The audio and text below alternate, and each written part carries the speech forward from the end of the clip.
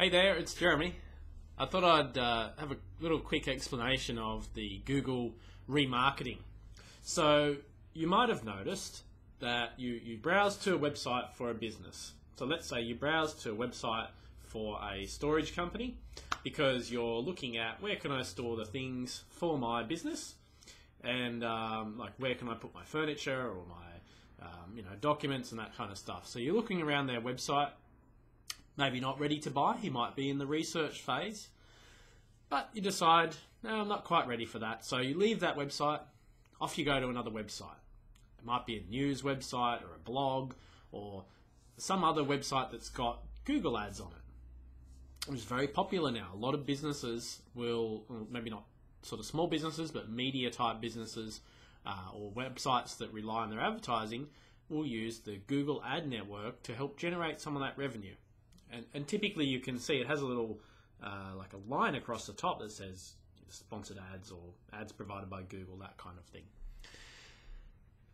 So when you end up on this other website, the blog or the news website, and suddenly you're seeing ads for this storage website that you went to earlier that day. And you might just think, oh, that's coincidental. How interesting. Maybe they've got an affiliation with that website. Just happened that the company you're on happened to be getting advertising from that other company. Well, it's not just a coincidence.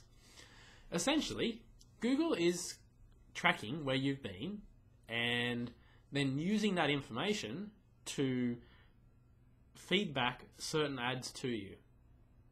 So Google's ads system stores a cookie on your computer, which is like a text file with a little bit of information to identify you. So Google knows, oh, you're the same person across maybe different internet connections, all that sort of thing. Because it might be you've got your laptop at work and then at home and then on the wireless. Well, if Google just relied on your internet address, it would change all the time. So what it does is keeps a cookie on the computer and some session information sometimes too. And that information it uses in a split second to feed back certain ads to you. So Google's computer ad system knows, okay, you were on the ad for the storage company and now you're on this other website, and if the storage company has a remarketing program set up, which is these sort of ads that follow you around, then it will display those ads if it thinks that they're relevant and they're paying for them. So it's very powerful because you can kind of stalk people around the internet. Now, there's a surprising number of even very big websites and small websites that use Google advertising.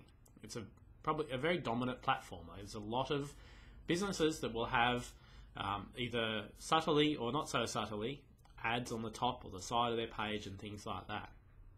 And if you have a business type that is, let's say, requires more research.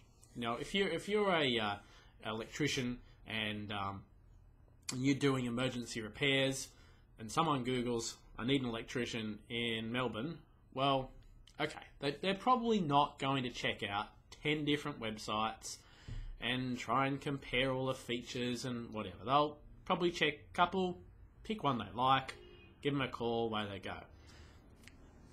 I'm making an assumption there, but let's just say pick a business type where the research process is pretty short and people just want to solve their problem. Compare that to a business that requires a fair bit of time for people to decide and make up their mind. So you might be, let's say it's you visit the Crown Plaza website. Okay, so a big accommodation website, and they've got Google ad remarketing set up. So what happens, you go to the Crown Plaza and then you might end up on a travel comparison website like What If or Last Minute or TripAdvisor or one of those websites where they have ads to support their website. Those ads could be showing Crown Plaza. And so what they can do then is feed those people back into their offer. And it's another way of capturing people beyond that initial search, because it's relatively easy in Google to capture that first search. So someone goes to Google and they type in, I I need someone to do the tiling for my bathroom, or plumbers in Maitland, or whatever it is they type in. So there's that initial search, and off they go to whatever website's hopefully yours, but they may not be ready to make a decision. And so you can use remarketing to capture their attention later on. So especially, if you're selling like a book, or maybe a holiday, or something where there's this like delayed purchase cycle, you can get their attention back into your website where you might have lost them otherwise, because they may not have the tab open in their browser anymore and things like that. So the remarketing is very powerful, and you can get very good return on investment if it's done well and with the right sort of products and a good offer as well. You need to get them back to the website. So you can't just say, well, you could. The best thing is if you give people an offer like, hey, you've just been to our website, do you want to come back and here's a special offer, or something like that. You give them a motivation for coming back other than just, oh, hey, we're here. So you can certainly improve that that reach, and especially if people are using review type websites or aggregator websites to compare and things like that, because those websites very often will use Google Ads to support their costs, and so those Google Ads can be the remarketing ones. Okay, so that's a few little explanation about Google remarketing. It is something we're experimenting with and putting in place for some of our Google Ads clients. And if you're managing your own Google Ads campaign, or you have someone managing it for you, it's well worth taking a look at it, because it can be a very good way of increasing your conversion back to a customer. Okay, have a great day. Thank you.